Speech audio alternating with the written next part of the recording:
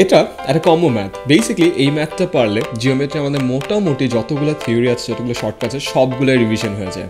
তো আমরা দেখি বেসিক্যালি এখানে BCED একটা স্কোয়ার, যেটা ডায়াগোনাল হলো 2√2।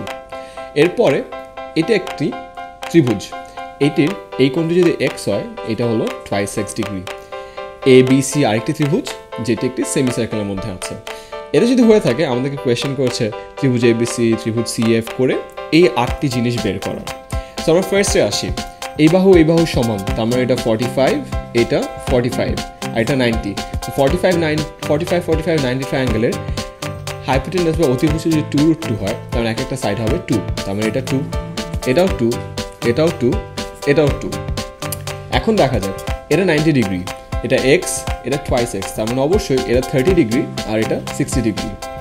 সো 60 ডিগ্রির অপোজিটটা 2, তার মানে আমরা যদি রেশিওটা বের করি, রেশিওটা হলো √3x = 2। তার কারণ হলো 30, 60, 90, 60-এর অপোজিটের যে বাহুটা সেটা হলো √3x।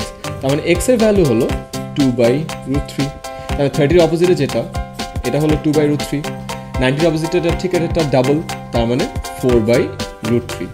এগুলো সবগুলো আমার ভ্যালু বের হয়ে গেল। এবার আসছে এখানে এটি 90 ডিগ্রি, তার কারণ হলো এটি একটি সেমি সার্কেলের মধ্যে আছে, আর এটা সমান, তার মানে এটা 45, 45, 90 ট্রায়াঙ্গেলে আবারও হাইপোটেনাসটা যদি 2 হয়, তার মানে এগুলো বাহু হবে √2, এটাও হবে হলো √2।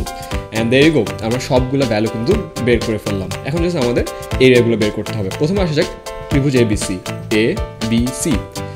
হাফ ইন্টু বেজ হলো √2 ইন্টু হাইটও হলো √2, 2, আর এখানে হাফ, তার মানে ভ্যালু হলো 1। এবার দেখা যাক CEF, হাফ ইন্টু বেজ হলো 2/√3 ইন্টু হাইট হলো 2। সো এই 2 কাটা চলে গেলে আমাদের এরিয়া থাকে হলো 2/√3।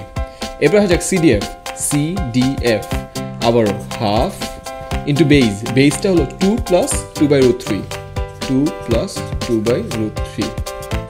আর হাইট হলো 2। এখানেও 2 কাটা চলে যায়, তার মানে আমার এরিয়া হলো 2 + 2/√3। এবার আসা যাক CDE, এটাও খুব সিম্পল, হাফ ইন্টু 2, তার মানে এটার ভ্যালু দাঁড়ায় হলো 2।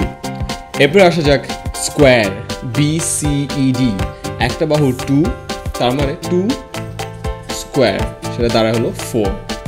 এরপরে আসা যায় trapezium BCFD, half parallel হ্যান্ডসের summation, parallel hands একটা হলো 2, আরেকটা হলো 2 + 2/√3, তার মানে 4 + 2/√3, আর এটার হাইট হলো 2, তার মানে ইন্টু 2 কাটা চলে যায়। সো আমার এরিয়া থাকে হলো 4 + 2/√3।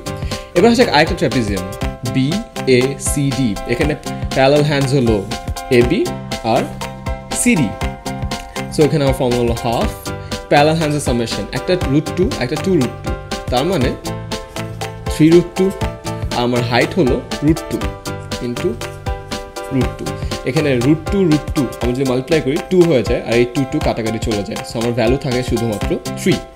অ্যান্ড ফাইনালি আমার বের করতে হবে শেডেড রিজনটা হলো এই শেডেড রিজন। এখন এই শেডেড রিজন যদি আমি বের করতে চাই, তাহলে আমার এই পয়েন্ট থেকে এই পয়েন্ট টাচ করতে হবে। এটি হলো এই যে হাফ সার্কেল আছে, হাফ সার্কেলের হাফ।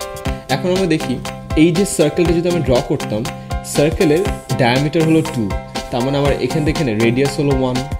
রেডিয়াস যদি 1 হয়, তার মানে আমার এই সার্কেলের এরিয়া πr² বা π1², সেটা হয়ে যাবে হলো পাই।